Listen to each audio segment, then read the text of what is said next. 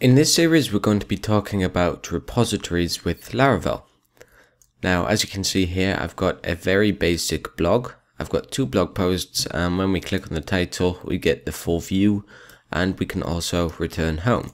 Now let's take a very quick look at the code here. If we go in the roots file, we have our root for the list, which is just the home page, and then we have view ID, which is the root for the article view. So in the controller we have get list, which just displays all the articles on the home page, which is what you see here. We're just getting all articles from the article model, and we're returning a view and passing those articles in. Now the get view is when we open up an article and read the full body. So we're taking in an ID, we're finding it or failing it with the article model, and then we're returning a view again. Now that's all well and good, but what if I wanted to change the functionality of this so we were retrieving articles from a file instead of a database? Well, I have a file model here.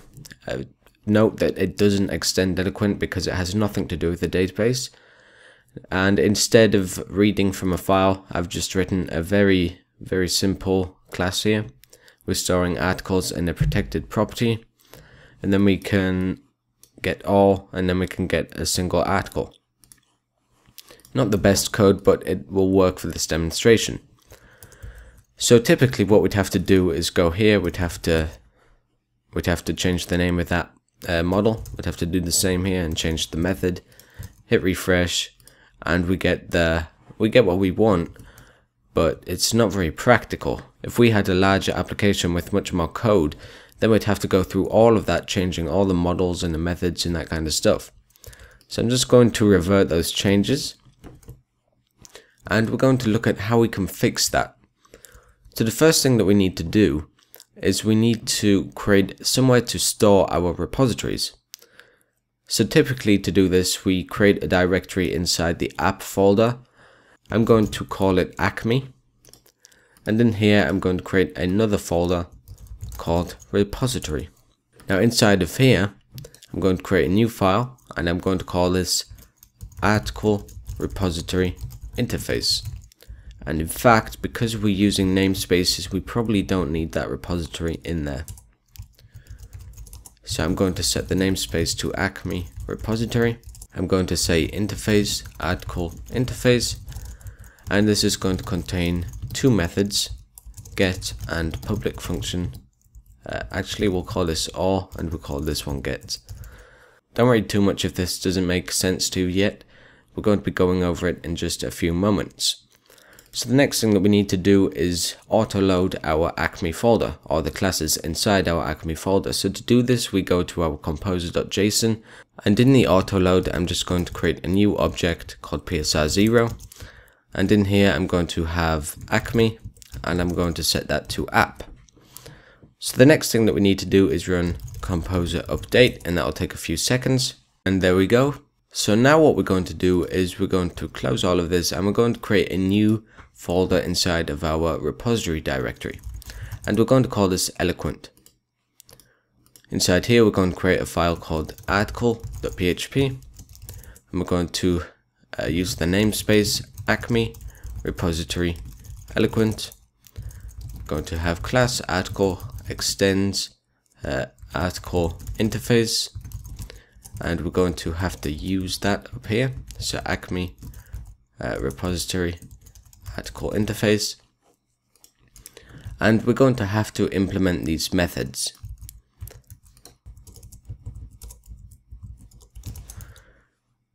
So let's think about this. How are we going to return all articles from the database? Now we could just return article all, like so, but I prefer to inject my models using the IOC container. So I'm going to add a constructor. I'm going to expect an article, like so, and I'm going to store that up here. So this article equals article. And in our all method, I'm just going to return this article all, and in get, I'm just going to return this article where id equals id get. Okay, so let's go to our controller. We're going to create a constructor. We're going to inject an article interface. So we need to copy this namespace and we need to use it. So use Acme repository article interface. And now we can type in this and say article repo. Store it in a property.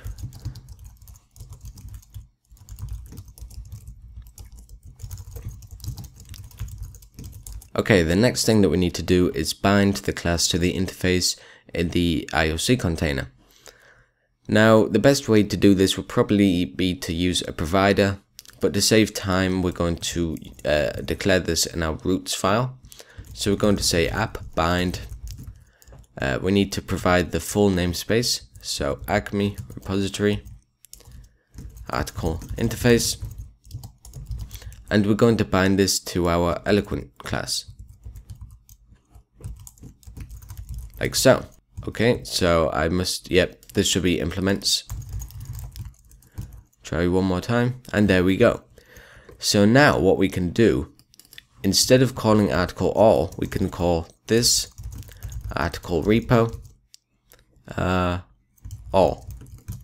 Hit refresh and we get the same result. So now we just have to change this one. So this article repo get ID. And we're getting another error. Let's have a look. Okay, this should be first.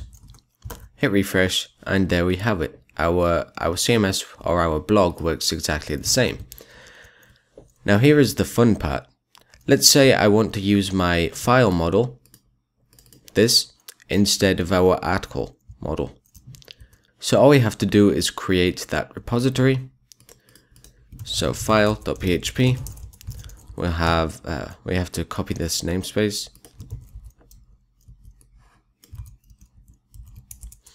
Class file implements article interface.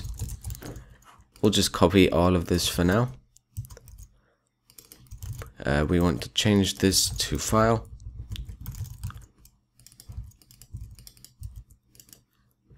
File all. Now very quickly I'm just going to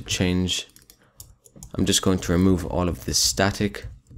That was just for demonstration purposes. So get rid of this. Okay. And then we'll just copy the contents of this article class and we'll change some of this stuff.